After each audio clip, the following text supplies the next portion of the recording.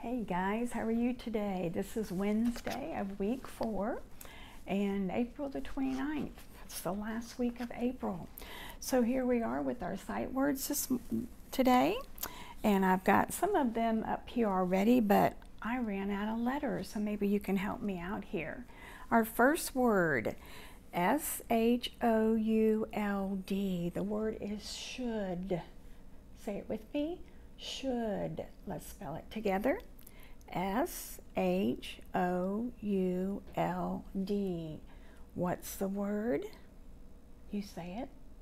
Should. Good job. Let's go to the second word. Spell it with me. S-O-R-R-Y. The word is sorry. And you say the word sorry. Good job. Our third word is above. Above. Spell it with me. A-B-O-V-E. What's the word? Above. Good job. Okay, the next word is enough. Okay, spell it with me. E-N-O-U-G-H. What's the word? Enough. Thank you. Okay, the next word, this is where we ran out of letters, so I'm going to have to take a few and put them down here. This next word is lived. Say it with me. Lived. Let's spell it. L-I-V-E-D. What's the word? Lived. Good job. The next word, we will need another L, O, V, E, D.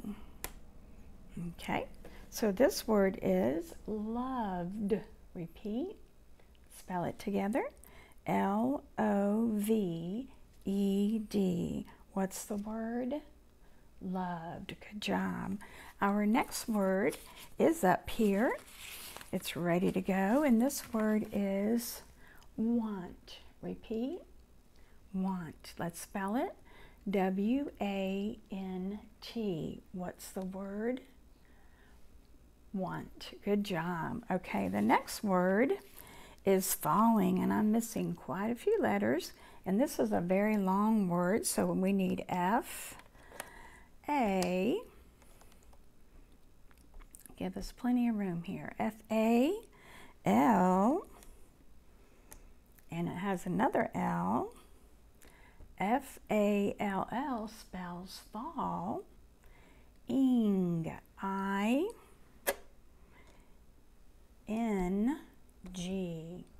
So say the word with me, falling. Let's spell it. F-A-L-L-I-N-G,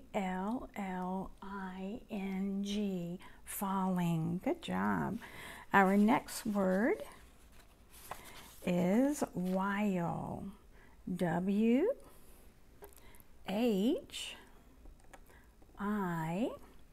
need another L again, L-E,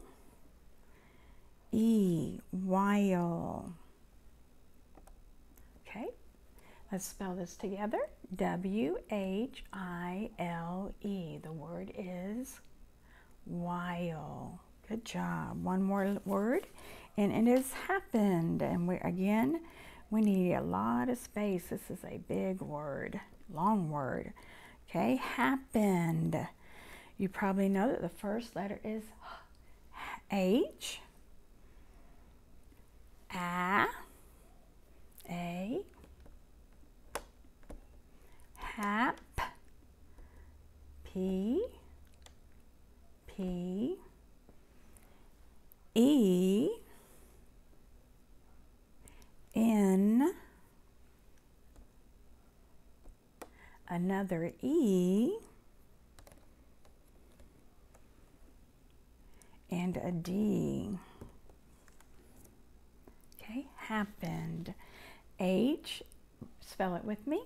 H-A-P-P-E-N-E-D. What's the word? Happened. Good job. So that's all of our sight words for now. So then I'm going to go ahead and go over our closed reader. Today you have 2 pages is all, 34 and 35. You have a poem to read today called Weather by Eve Merriman. Please check the background information, setting a purpose on 34. Go over to 35. You will read the story about weather, a poem about weather. Come back up here, circle some words and phrases that repeat. And don't let those repetitions mess you up, because it just about did when I was reading it. After you've read the story, you've circled those words and phrases. Down at the bottom it says short response. Reread the poem. What details make the poem sound like rain falling? And I thought, falling? We just had that word as a sight word. So there's a sight word today, falling. Write your answer below. So you will read both pages here and just follow along with the directions. And I hope you enjoy the repetition of the poem today.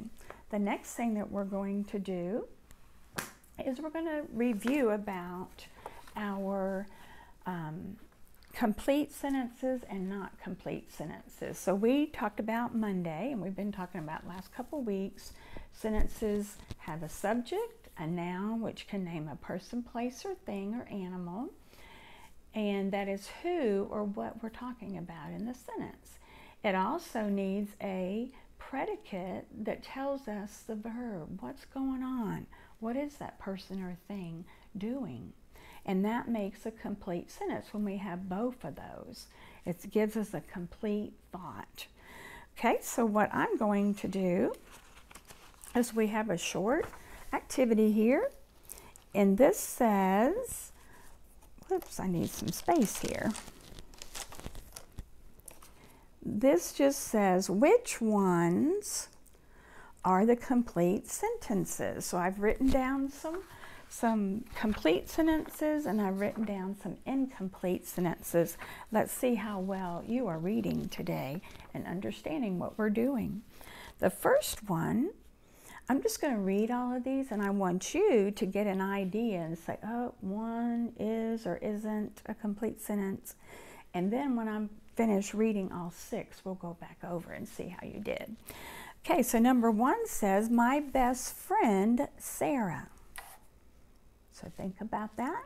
Does it have everything it needs? Remember, a subject and a predicate. Number 2, math is the best subject. Math is the best subject. Number 3, Mom told me to read my story. Mom told me to read my story. Let's go on up here.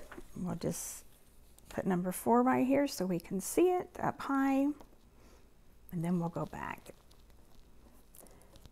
Okay, this one is, can sometimes be tricky. Can sometimes be tricky. Think about that one.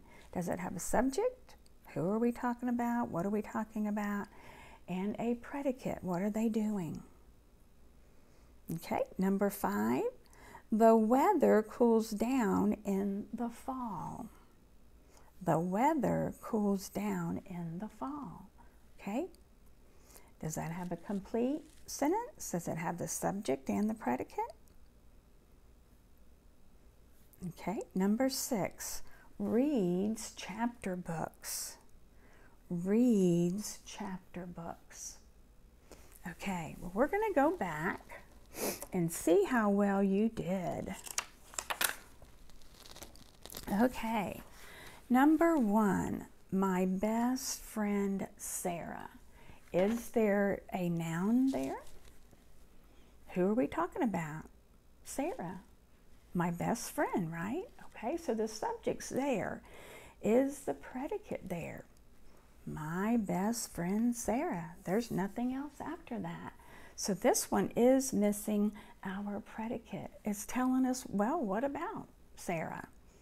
Okay, so we could add something. My best friend Sarah spent the night with me, or is in my classroom. Okay, so it's incomplete. Number 2, math is the best subject. Do we have a noun? What are we talking about? We're talking about math, right? Math is the best subject. So math is our noun. Our predicate is the rest of it.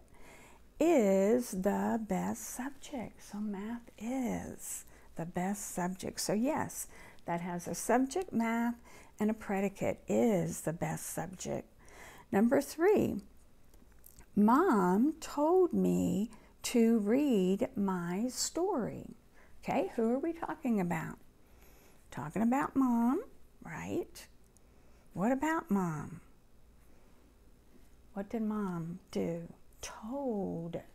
She told me to read my story. So that is complete. So we have number 2 is complete. And number 3, both of those are complete. Let's see if we can find some more. I'm going to move this up so make sure we all can see it. Okay, number 4. Can sometimes be tricky. Okay, is there a subject? What can sometimes be tricky? No, there's not a subject there. We could say math can sometimes be tricky, or reading a poem can sometimes be tricky, as your poem might be today. So it doesn't have a subject. Can sometimes be tricky is our predicate. It's telling us something about the noun. We just needed the noun to go with that.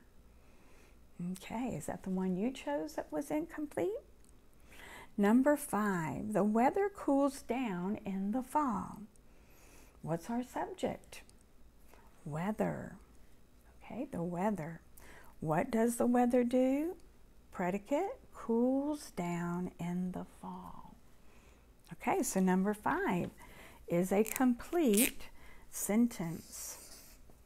One more, number 6 is reads chapter books. Reads chapter books. Well, reads is a verb, isn't it? You sit down, you read a book. We're reading these sentences. Reads chapter books. So, who is doing the reading? Mrs. Simpson reads chapter books. My mom reads chapter books. I read chapter books. So this one is missing. This one is missing the subject. Okay, this one is missing the subject again. And number 1 up here, my best friend Sarah. We need the predicate. We need to know something about our best friend Sarah.